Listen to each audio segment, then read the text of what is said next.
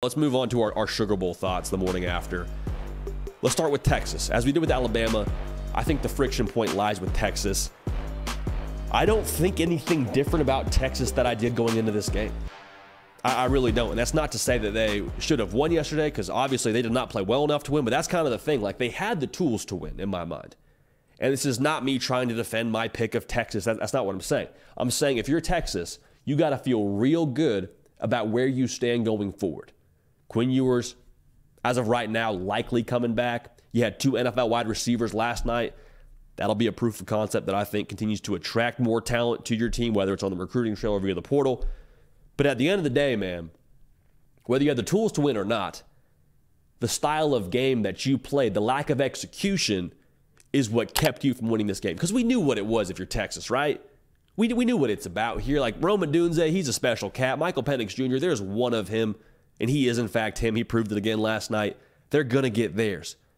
You can't give Aaron Judge extra pitches when he's at the plate. And they did exactly that. 2 turnovers. They had 10 penalties for 66 yards. You can't help Washington if you're Texas. So that's frustrating. That hurts today. You knew the style of game it would be. But even with that being said, as long as you kind of just let it hurt for a little bit, because I know you don't want to turn the page too quickly if you're a Texas fan, and I'm not here telling you to do that. But once you do sort of gather yourself, brush the dust off, and look to the future is extremely bright, extremely bright for Texas. They're set up for success in the SEC and this 12-team playoff model. And why do I think that? I think it's 2 things, culture and roster. Starting with roster, your quarterback, like I just said, likely coming back in Quinn Ewers. Behind him, you got Arch Manning, and there should be all the juice in the world around Arch Manning. And people are saying, like, hey, Arch Manning, he's just a name. If his last name was Johnson, he would not be a 5-star cat. Say what you want about his last name. Nick Saban and Kirby Smart both wanted him on their football team. Those are 2 dudes that would not waste their time recruiting a quarterback that they didn't think was any good. And newsflash, they recruit pretty good talent. So I think Arch Manning is deserving of all the hype that he's getting. Other part of this, as of right now, Texas has a top 3 class in the 2024 recruiting rankings. If they finish with a top 3 class, that would be back-to-back now top 3 classes. So where I'm sitting right here with the recruiting success they have, with the proof of concept to be a portal destination if you're Texas, you would imagine the NIL ducks in a row for Texas. They should be good on the roster side of things here for a minute. They should be in good shape. That's the first part. The more important part here is I think the culture at Texas has arrived. And we've thought that for a minute, but if there was going to be a spot for Texas last night to pack it in, down 13, Washington is just ripping and roaring offensively, they could have packed it in at 13 down. Hey, good season. We won the Big 12. Pat on the back, T-shirts and hats for everybody. Good season, boys. Came up just short. They battled, man. They battled to make it a 1-score game. Had a few shots from like the 12-yard line to try and win the game. Cards fell how they did. I don't think there's anything to hang your head about if you're Texas. The culture itself, to scratch and claw and fight, that is once again an example of new Texas that Steve Sarkisian has installed. If they hadn't arrived, we would have seen it last night. So Texas, I don't feel any different about them than I did going into that game. Unfortunate that they executed the way they did if you're a Texas fan, but it is what it is. Survive in advance, move on to the SEC next year. Let's talk about Washington here, man. They remind me of Steph Curry.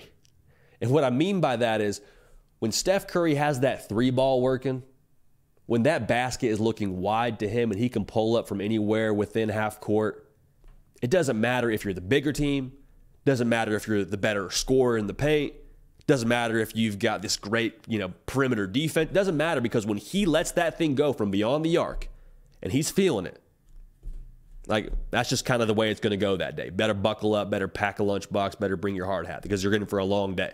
That is Washington when they have the deep ball working. The style of game that we thought it could be going into last night with the advantages for Texas, they were still advantages. Texas still ran for right around 200 yards, a little bit less than that. Texas had the definitive advantage on the line of scrimmage. They ran for 6 yards a carry. If you had told me on New Year's Eve Texas running for 6 yards a carry, I'd say, okay, hey, pack your suitcase, boys in Austin. Like, y'all going to Houston. That wasn't the case. It wasn't the case because Michael Penix Jr. had 3-ball working. Rome Odunze, Jalen Polk both went over 120 yards. Michael Penix went for over 4 bills. Like, it's the eraser. It's the eraser kind of plays that Washington has. That is the reason why they are scary for everybody else. Like, the path for them, in theory, I suppose, is narrow. But it's been narrow multiple times now against Oregon, against Texas last night. And guess what? As long as you walk on that path, doesn't matter how wide it is. You get from A to B, you're good.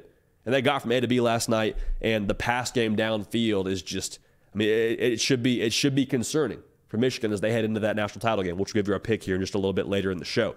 Now, I was really encouraged and impressed by Washington's ability to downshift. Now, we are live right now as of, I guess, Tuesday morning? Days are getting all mixed up. What I'm trying to say here is we don't know what Dillon Johnson's status will be going forward. You hope he's ready to roll. But the time of possession last night from Washington, 36 minutes and some change to just about 23 minutes and some change from Texas. They controlled the game. We said it during our preview for this one. The team that was able to slow the game down the best, we thought had a good chance to win. It ended up being Washington. The team that's able to get that key turnover has the best chance to win. Ended up being Washington on both sides of things. So their ability to kind of shapeshift, I think, makes them, again, another factor that just should be concerning for Michigan when they play them in that national title game. The stage is not going to overwhelm Washington when they get to Houston. Because, yes, they're this team from the Pac-12, and yes, we're not as accustomed to seeing that golden helmet and that purple logo in a spot like that. But guess what? It doesn't matter, and it definitely doesn't matter to Washington. Like, it doesn't matter in the context of anything that's going to happen in the future because logos don't win championships. Players do. And the players at Washington have the most steady heart rate, the most steady hand, I think, in the entire country. You want to know why? They are 8-0 in one-score games. I made this comp in our preview, or our final thoughts video, rather. I'll make it again right now. Alex Honnold, for those of y'all that know the Free Solo documentary, dude climbs mountains with no ropes, no cables, no safety net. Just goes out there and scales these thousands of foot kind of mountain faces. His brain, they did a study on it, does not process pressure correctly. Like, the part of his brain that's supposed to produce fear doesn't actually work the way a normal human being's brain works. Y'all, that's Washington. They get in these one-score games, I think they're comfortable. Just like Alex Honnold, he's up on those mountaintops, however many 1,000 feet up in the air, his heart rate's steady. That's Washington. They're going to get to Houston and forget the experience they do or don't have, in games like that. Forget the experience they don't have in a national title setting. They don't care. They don't care.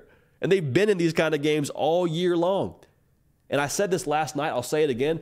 I wonder if the logo of Washington is keeping us and keeping Vegas from adequately assessing them. And what I mean by that is if you put a blue blood logo on Washington's helmet, are they underdogs to Texas? Take it a step further. If you put a blue blood logo on Washington's helmet, are they underdogs to Michigan in this game? It opened at a 4.5-point favorite for the Wolverines. I don't know. Because we've seen them win multiple kinds of games. They've got an NFL wide receiver room. They've got an NFL quarterback. We've seen them downshift now and be able to control the tempo of a game. They won the line of scrimmage last night in terms of 36-23 in terms of time of possession. They don't run for more yards, but you hear what I'm saying. They got what they needed to get on the ground. I just think we need to give a little bit of thought to that when it comes to assessing Washington, when it comes to assessing them in this national title spot, because they just keep on proving they do not care about anyone's opinion. They don't care about the line. They don't care about being counted out. They just go out there, play their game, play the narrow path that they tend to play when it comes to throwing the ball deep. They handle business. Hey y'all, thanks so much for watching. Subscribe to the channel here to make sure you don't miss an episode of The Hard Count. Also be sure to check out other videos on the On3 YouTube channel.